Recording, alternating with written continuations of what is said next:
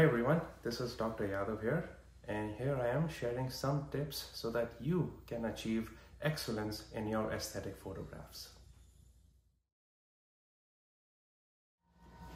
Let's talk about some errors first.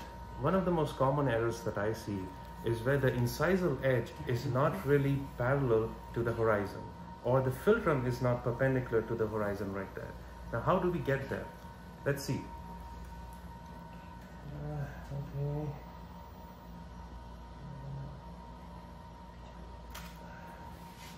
Oh no. Another error that keeps you from taking really high quality photographs is using no contraster. Let me show you what it looks like without the contraster first. Coming in.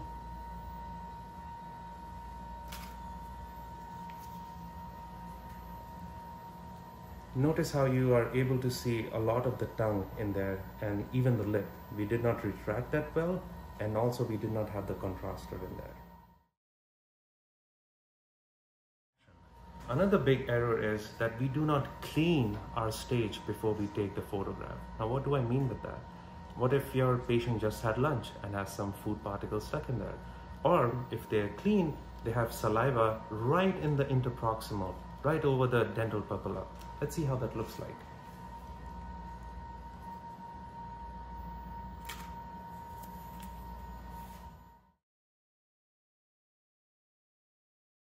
In this error, what we see is the retractors are not pulled apart with the same force that they should be, and they're rather loose, and they come within the frame of your photograph. Let's see how that looks like.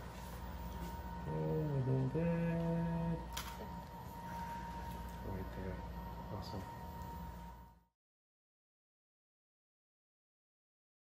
Right. Now, this last mistake is not really a mistake. However, this will actually elevate your photography game from good to great. It is when we use the wrong flash.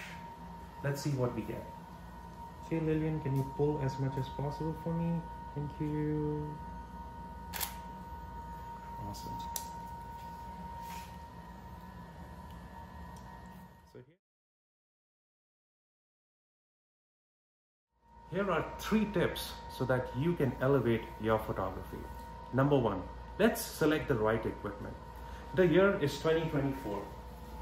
The entire world of photography has moved on to mirrorless systems. So have I, and I believe all dentists should.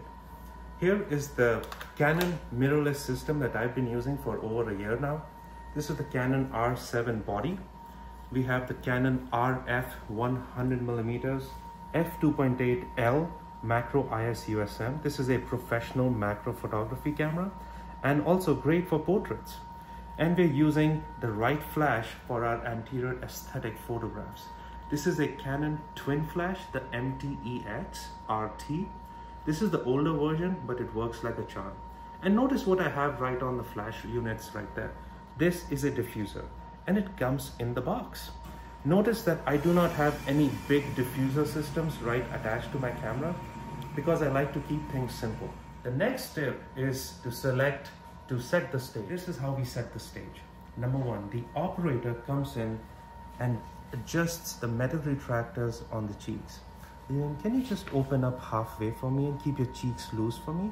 Perfect. A little more. Keep going, keep going, keep going. Perfect. Let me help you right there. Gently place these inside the vestibule, and that's perfect. And then comes the next one. It's gentle. Perfect. And try to feel this in. Try to retract the cheeks while you're doing this. Right, I have a good pull right here. Lillian, do you feel the pressure that I'm pulling in right there? Can you hold that for me at that?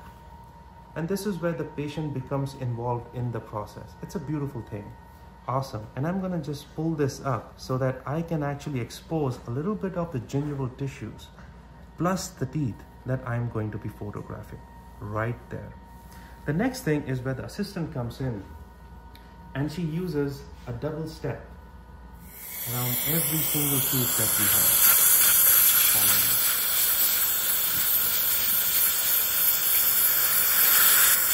And now we have a field which has no debris in it. The third thing that comes in is the contraster. and it gently just slides in. And notice that I am not touching it to the teeth. It has a certain distance. Once we have set the stage, that is when our camera comes in. And the last and the third tip is to actually fill the frame. Fill the frame with the teeth that you want to photograph. Do not take a photograph from far away and then crop in, or go too close and lose sight of what you were trying to photograph. Fill the frame. Look into the eyepiece and fill it. Let's do that now. Okay. Everything looks good. Coming in.